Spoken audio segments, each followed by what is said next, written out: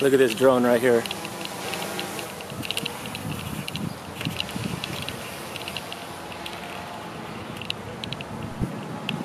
We gonna catch this dude.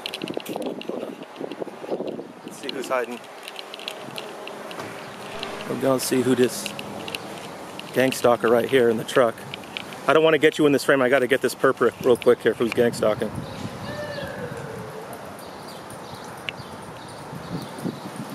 Here they are. He's trying to obviously get some footage of me. Oh, that was a quick one. That was super quick. That was super quick. He was waiting out there when I drove in, and all of a sudden it was a 2-minute shot. That was literally like 10 seconds of footage, dude. He flew a drone right over here. See, that's my car right here. He's trying to just, all he did was try to get footage. Bye. Snitch ass reptile.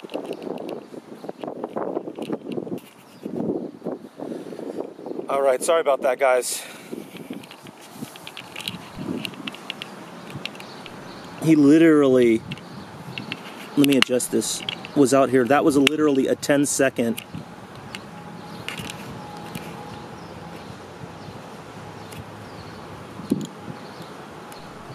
That was so sus right there.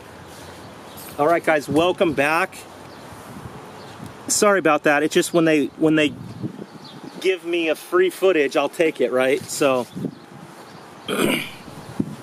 that dude was in his Jeep, was waiting at the gate on one of the red bumpers on the side, the red curb, and then he just parked right where I parked because he probably knew I was going to podcast or whatever. However they do it, but luckily I caught him. I got it on camera.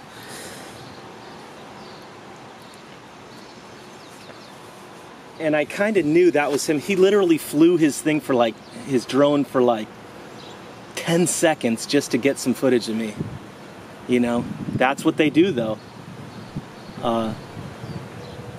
Unfortunately, look guys, if this is your first time, first off guys, welcome back to the channel, welcome back to the vlog, Awaken to the Eternal. Kevin Meredith here.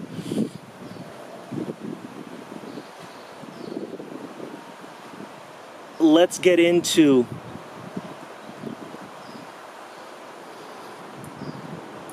the missing link between the true prophets and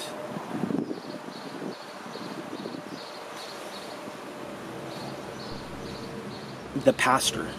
What happens when the spiritual gift of prophecy is stopped by the physical construct of church titles and physical orientation to the status quo? Why is it that prophets you won't find to the true extent of the person, the vessel who's a prophet, more so than all the talk about the gift of prophecy? Why is it just left at that? Why is it just left at the gift of prophecy? And this is because it's a powerful witness. It takes a powerful person, and you won't find, and I'm going to use this term, the seer. They're not going to want, you know, the last 10% of that 90%.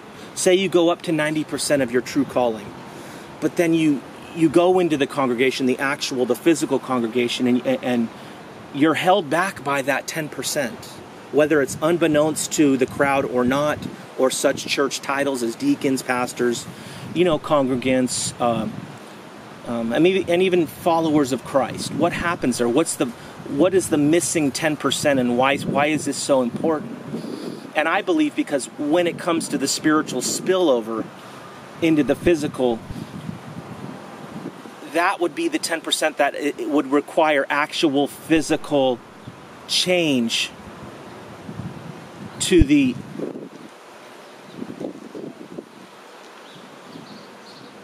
physical congregation or crowd itself to be uplifted, to be pulled up to do a greater work, a greater self-examination of the individual that makes up the congregation. And it's nothing against the church system. We must not limit ourselves to the physical or to titles solely. But that when we hit that limit, when we understand that there is a flesh accord, and as much as a lot of the real ones, look, we are here physically, but we know that the work has to be done inwardly to reach God's witness before the nations. Must we apply the inner examination? Must our witness, if you are one who was that lost sheep, or even in the sense that black sheep. I was really that black sheep in my family, and I don't really use the term black in that way though, because it's such a misnomer. It's like the word blacklist. It's not really it's that they've given the color black a negative connotation. If we were to look at the physical powers that be from the superficial or from the skin deep, we'd actually be whitelisted, because they are the ones in power. The spirit of Esau attached to the vessel of Esau, that umbrella, is in the place of power. So we understand there are physical limitations. We must know who we are at all levels if we are to respond to our spiritual calling. And so, yes, this is vitally important. That 10%,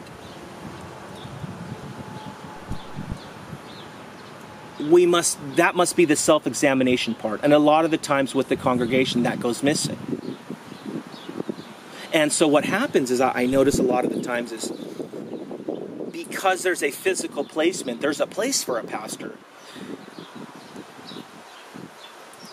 The person of prophet, without the title, can be or come off as a very dangerous thing. And so what's talked about is the gift of spiritual prophecy, or the spiritual gift of prophecy, more so than the person of prophecy. Why so? Because it's about creating a religious idealism about the idea of trying to keep the once held experiences of the prophets alive, without actually having to change in the physical, to be impressed upon, to make physical changes outwardly to the crowd, the individuals that make it up. And I understand why this is so.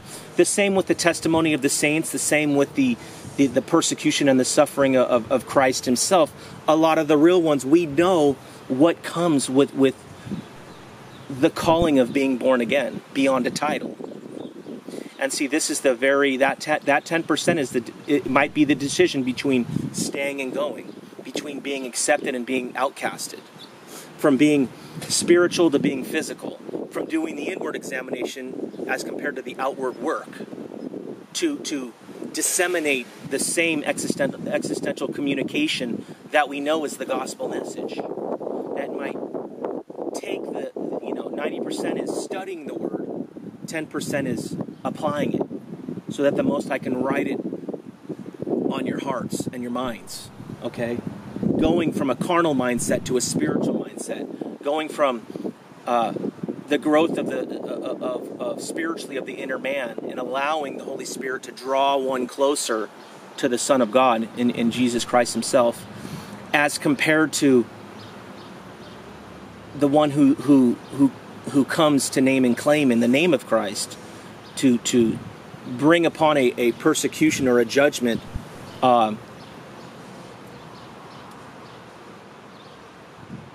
because that individual of the crowd does not have does not know oneself in Christ, has not begun the examination, has not begun the real trial yet, and so finds comfort, finds relief in the social festivity of the outward and the acceptance of man. And so the self is kind of put on the back burner, and then the one who comes in with true self, it becomes a burden to his spirit, because now it becomes a spiritual discernment of the Holy Spirit God. Do you want me to stay here and stay seated, or is there a greater calling that you'd have me to go to witness or reach those like myself in like manner, who are going through this at a different level, a higher placement. And so, this is really the miscommunication of, and this is why, look, the talk about gifts is accepted. The talk about prophets, not so much. And so the ones with the greatest testimony, the testimony made to life, is the first one, the first scapegoat, the first one casted out. The first one who gets to know him or herself, even emotionally speaking, taking on the secondary characteristics of the Most High. You have to learn to forgive yourself first. You have to learn to let go of the external validation, the relief orientation of society that it demands. A demand of society is not a command of God's obedience to the New Testament, to the 10 commands of Christ, and so,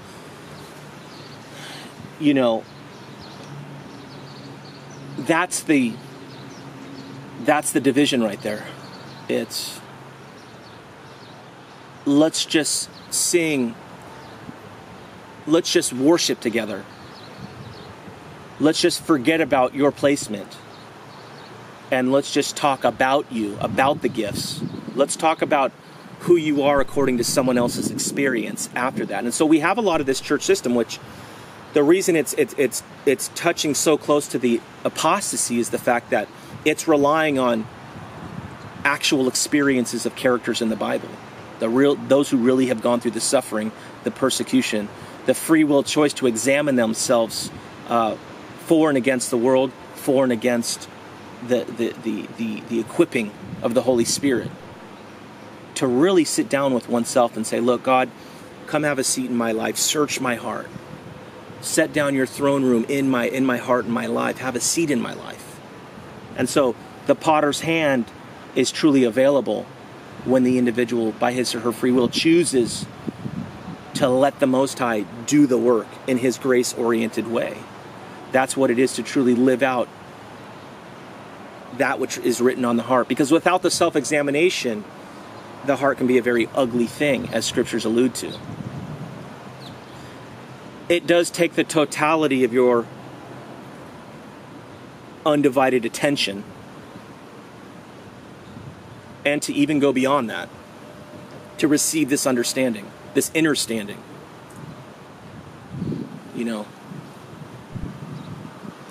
And so,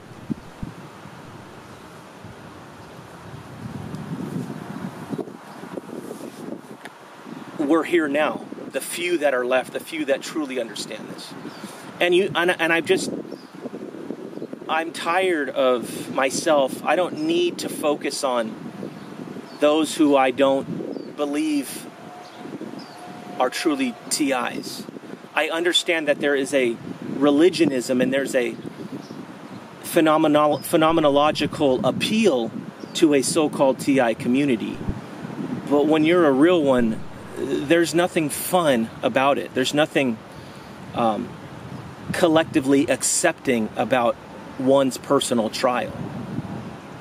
And so to listen to the apologia of something that is external, like a physical church setting, which still has placement in the world, being allowed to exist on the surface of the earth in some sort of physical construct, it may to some point or may not appeal to this spiritual inner man or woman anymore, to where we have the necessity to go beyond,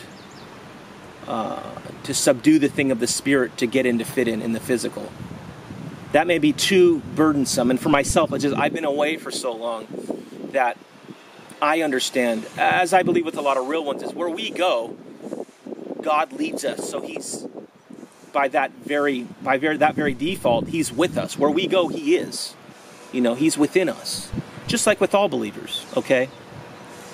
Understandably, the outward appeal loses its effect to keep us remaining, to the crowd. But even beyond very legitimate reasons, is maybe God has something more for us. And the doctrine of it is not supportive of the growth in spirit to strike out, to really put oneself in the fire by free will choice, because that's really the only option. That's the only free will option. I want God's will to match my free will, so that it is essentially no longer my free will, but it is received back up by Him to become His will for us individually. You know, because there's so many doctrinal statements that are thrown out there that are applied so inversely to make people believe that they can still really be a part of the culture in the name of in the name of winning souls for Christ.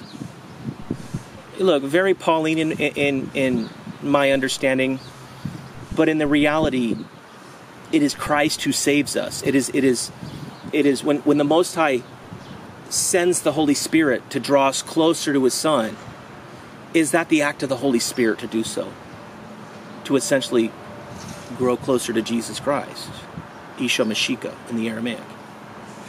And so Abba Father Elohim, this is the true work of His hand.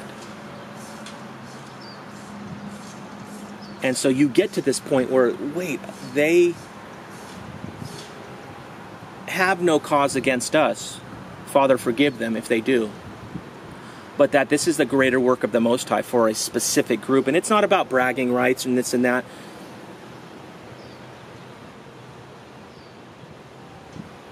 In the pastorate or pastoral sense, they do it to keep the frame of reference of a congregation going in the physical.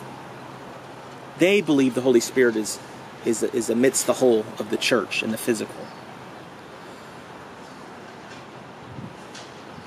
We do it because of the necessity of the human spirit within us to grow and mature in Christ, individually speaking. To go from that 90% of truth and not be deceived by that 10%.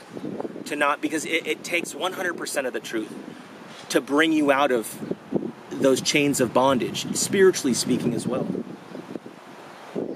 And so, it's like this: the promise of the New Testament solely relies on the foundation of the Old Testament. And so to separate the two makes both of those inoperable. The least spiritually effective in what they were both created to witness forth in terms of understanding God's order, because He has a spiritual order to these things, okay? In terms of, and I believe it's at the end of Revelation 12, if not the end of Revelation 17, but I think it's 12, where it's, think about it like this: that election, we're going for the prize, okay, if you guys can understand that.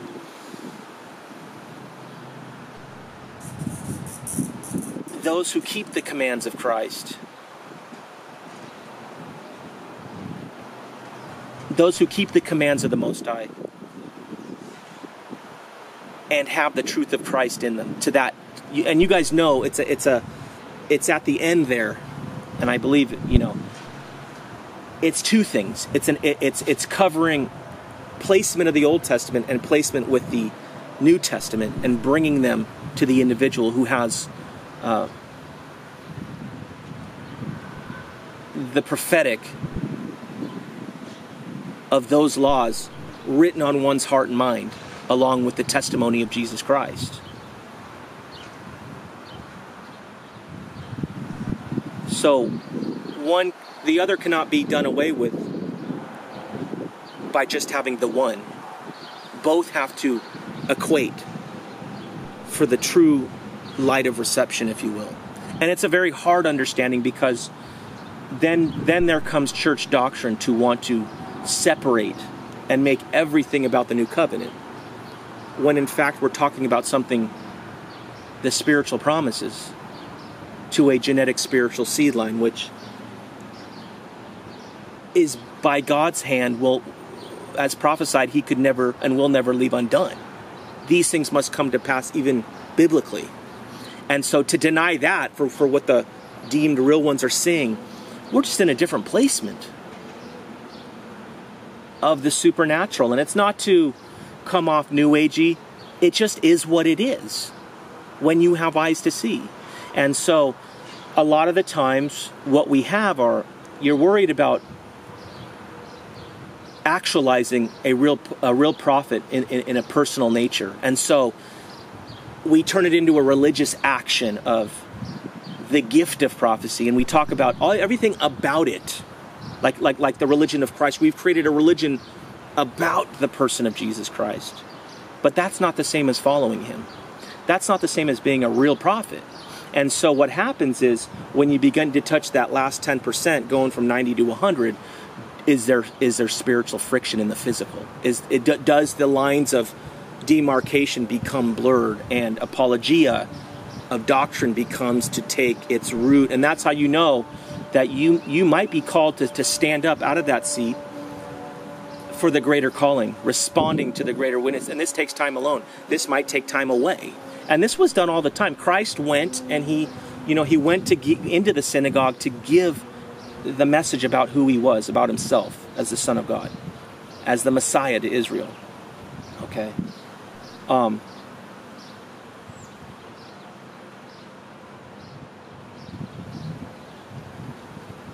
Luke 1:31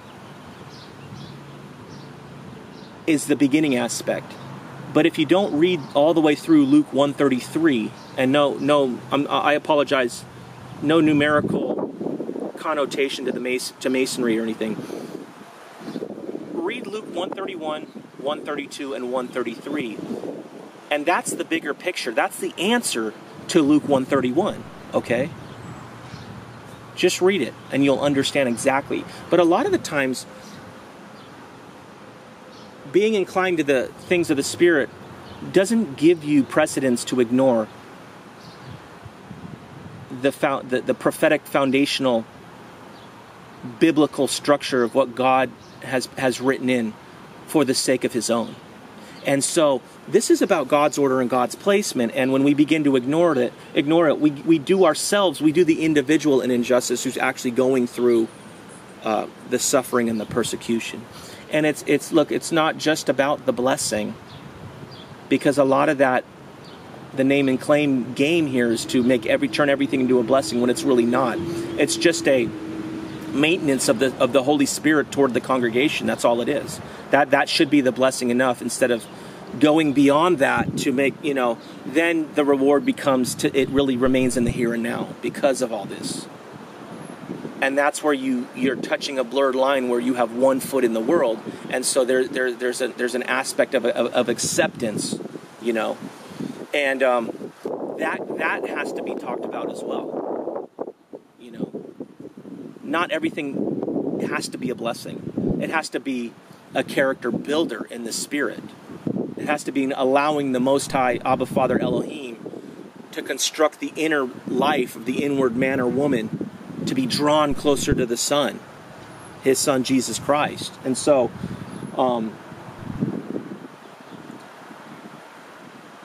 that's where we have to begin to overlook and begin to, give what we doubt about how traumatized we've become from the world, in order that we can allow God to use us to get us into the bigger picture, to sanctify us into that.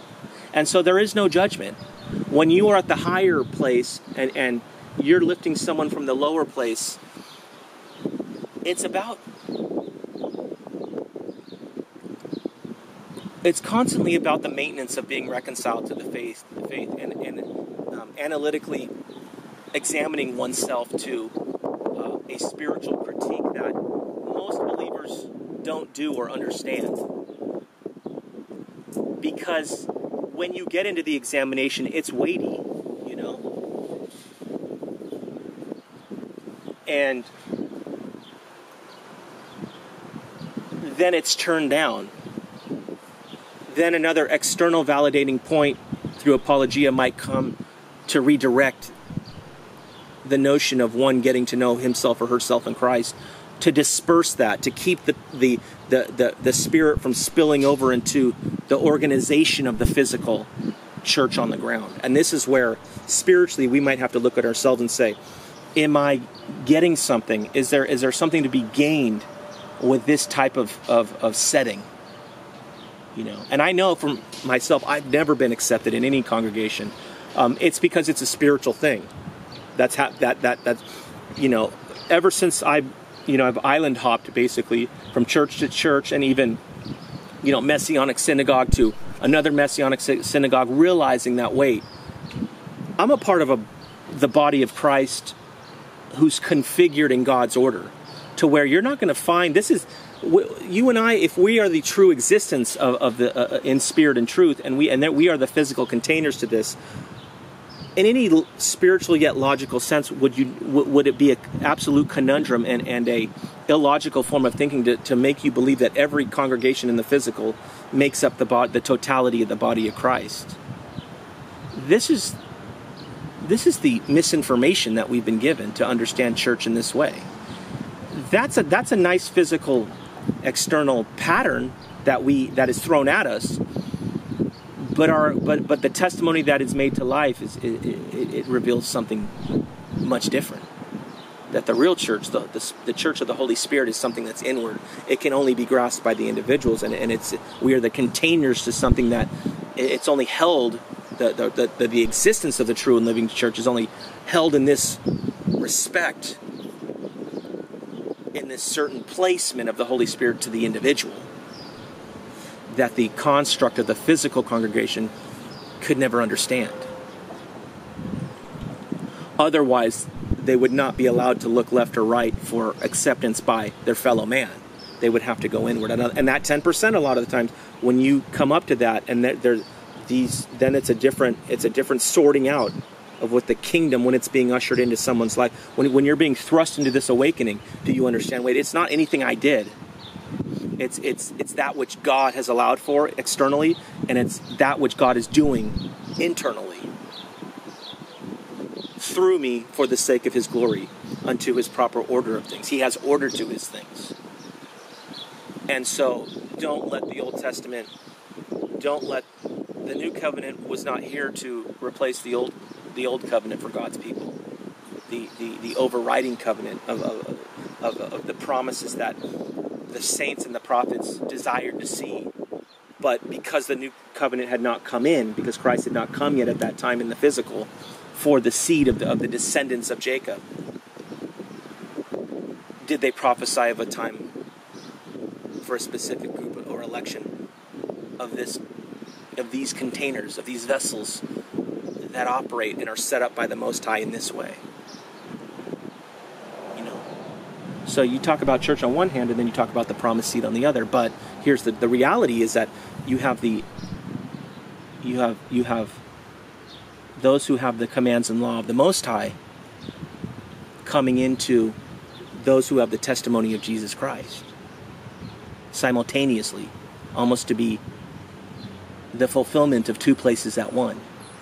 And who best fits that scenario, this end time scenario? Well, we can really only point to one group, and that's the real targeted individual who is now an embodiment of the prophetic fulfillment at this point in history.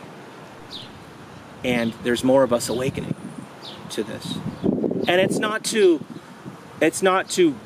put down any 501c3 church system. No, it's not.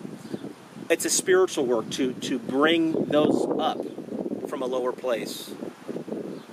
And a lot of the times the physical indoctrination, we know, because since God has lifted us up, sanctified us up, have we now been brought down?